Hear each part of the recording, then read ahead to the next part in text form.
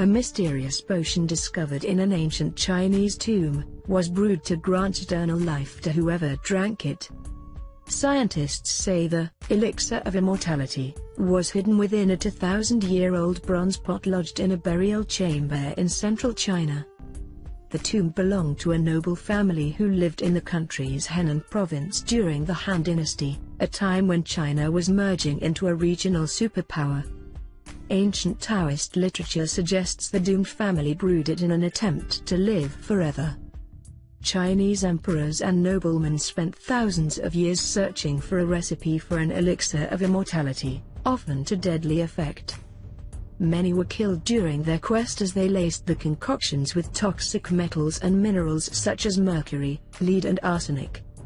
It's not clear, however, whether the ancient Henan family ever drank their potentially magical broth.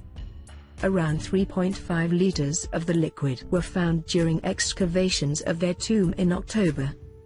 Archaeologists initially thought it was liquor, due to its strong alcoholic smell.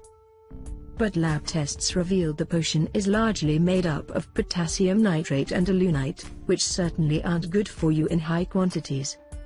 The unusual ingredients turned out to be those used to make an immortality medicine mentioned in an ancient Taoist text, according to Pan Fushing, a top archaeologist on the project. It is the first time that mythical immortality medicines have been found in China, said Shi Jiazin, head of China's Institute of Cultural Relics and Archaeology. Chinese alchemists began making immortality potions as early as 3,000 years ago. Despite common knowledge that immortality potions could be deadly, chemists continued to make them until the 18th century. In one famous case, elixir maker Wei Boyang tested his concoction on a dog, proclaiming, "If the dog can fly after taking it, then it is edible for man. If the dog dies, then it is not." The dog keeled over and tragically died, but Wei and one of his disciples took the medicine anyway, and immediately kicked the bucket themselves.